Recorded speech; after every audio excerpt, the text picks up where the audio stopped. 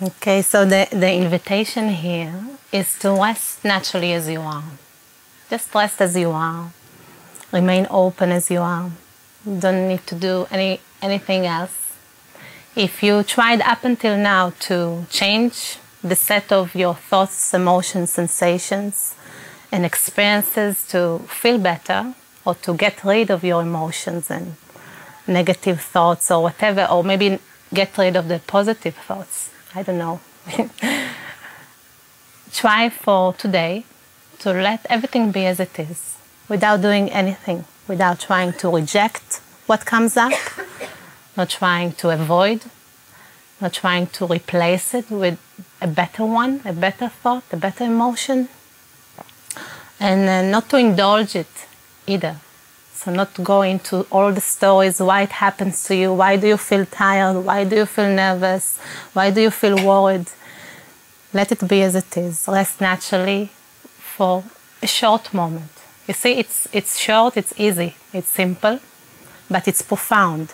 So you test it for today. You take a short moment of relaxing body and mind. Just right now, relaxing body and mind completely without doing anything, and let all data be as it is. Let them flow on by. And also recognize the power of open intelligence, your own open intelligence, our own open intelligence, the power of your mind to let data be as it is.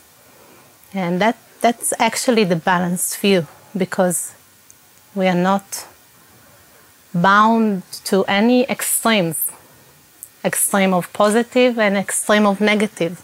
We have a balanced view. The view is balanced. Yeah, it's a balanced view, but we have to test it. You have to test it in your own experience to see what is that balanced view that you're talking about. So you take a short moment and relaxing completely. It sounds like, okay, everything is the same. It's not something new for me, maybe you would say, or maybe you cannot relate to that, but you know what? Just try it and see whether it's profound or not. In our experience, in my experience, in the experience of many of people you meet here in Balanced View and all over the world, people are living a lifestyle that is of benefit to all by relying on this simple practice and using the empowerment network of the 4 mainstays that I will share more about it.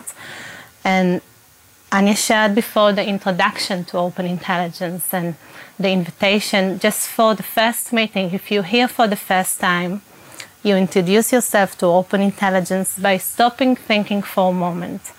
It's not stopping moving. It's not stopping breathing. It's stop thinking for a moment. Yeah? Stop thinking for a moment, rest naturally as you are. The next thought that will come, that's open intelligence too. But when you stop thinking for that moment, what remains? Ask yourself, what remains when I'm stop thinking? Okay, there is openness, there is alertness, there is the power to know, right? The power to know, it didn't go anywhere. The power to know the next thought that will come. Oh, I'm thinking now. Who is having that thought? Oh, I'm actually thinking a lot. Or I can't stop thinking. This thought comes from open intelligence. So open intelligence, it's what at the basis of all your perceptions, all the experiences, all the feelings, what is feeling, what is sensing, what is looking for your eyes. That's open intelligence. That's the nature of our mind. The nature of our mind is always balanced. It is always open, always clear, like a cloudless sky. Yeah, and then even if there are clouds, the sky remains as they are. That's the power of open intelligence. So for short moments, the practice is short moments of open intelligence, repeated many times until it becomes continuous. So when you take a short moment, whenever you remember to do so, you might feel just slightly more relaxed, more balanced, more stable. You say, okay, I can let that anger be as it is just for a moment. And then again, all the stories comes again. I'm feeling tired, and it's because yesterday I didn't sleep a lot, and I don't know what kind of stories you have. And then maybe you think about your family, and you feel worried for them and all the caring and feeling responsible. And then you again rest naturally for a short moment, relaxing body and mind, and again. And you repeat that, okay? Without knowing where will it go, what will happen at the end. But in that moment of relaxation, in that moment of short moment, there is an immediate benefit to you and to everyone around you. And it's powerful for me, for example, with my own family. You know, I was always like feeling so responsible for them. I have a big family from Israel. I have a big family, and we have 5 in our family. And, you know, I was always so much wanting them to feel okay. I mean, everyone wants that, right? No one wants your family to feel not okay. But I really felt responsible for their thoughts and emotions, where they felt depressed or they had negative thoughts or experiences. I immediately tried to change that. I just didn't feel comfortable with them having that feelings and emotions. And my conversations with them were always about that, like how to change your thoughts and emotions so you will not feel that way. So I always said, oh, it will be okay, it will be better, and don't worry, and trying my best. But when I met the training, it empowered me to let my data, to let my thoughts and feelings be as they are, without trying to change any of it, without trying to change myself. And with that empowerment, I felt more at ease while facing the circumstances with my family. And that allowed me to have a balanced view, a balanced view of what will be of most benefit, how to support them in a way that will really be of benefit for them and for me, without going into the extremes of, oh my God, they're so negative, I have to change it. Letting it be as it is for a short moment allowed me to tap into skillful means of my own intelligence, like we all have the intelligence of the universe, you can say, but it's a very natural intelligence, the intelligence that knows what to do and how to act in every moment that will be of most benefit. So now I'm not anymore trying to change the data, the points of view of my family anymore.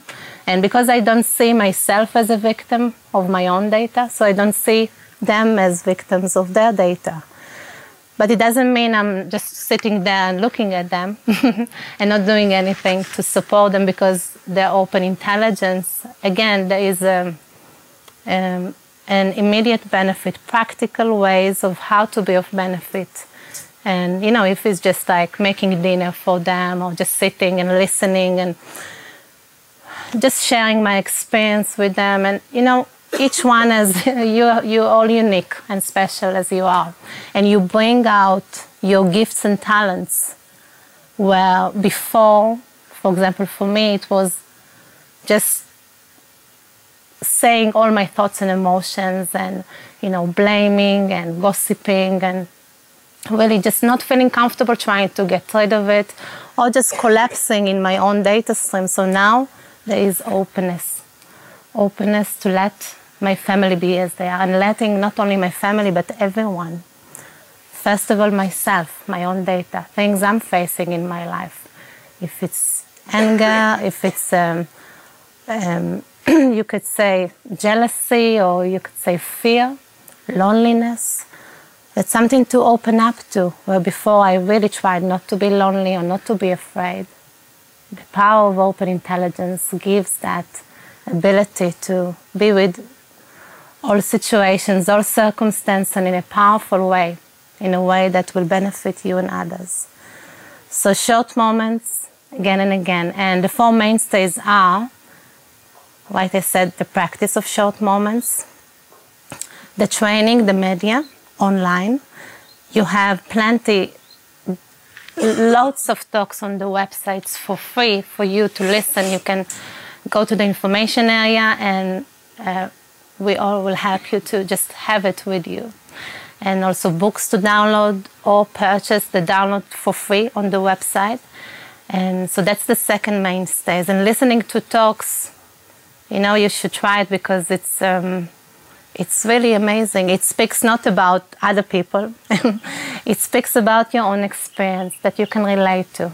Like you can relate now where people asking questions and then you hear response and something just touches somewhere. You don't know what is it. That's the instinctive recognition. So it evokes that instinctive recognition of the obviousness of open intelligence in your own experience, and to see that it's your own experience too. So listening to talks, and then the third main stage is the training. And like Anya shared, we have today the next step, what you can do, is trying a training. And the training, we share a text of Candice, and it's a profound text. When you read the words in the text, it's really amazing because it allows the recognition to come about. And you have a very specific instructions and guidance of how to rest naturally your mind and body for short moments. And you can hear shares and really just open to something within you that was always there, really. It's so natural. And then we have the trainers, and trainers is just like, okay, today it's here and me and Anya, and then we have lots of trainers coming to the meetings and asking questions. We share our experience with you. So we really just, people just like you, where we took the commitment to really rely on the four mainstays, rely on open intelligence, and share practical examples of our own life. And the last is the community, which is everyone. And if you just have time today, just be here and get to know people here. And everyone is really amazing in the example of complete stability and ease and a clarifying energy, I would say.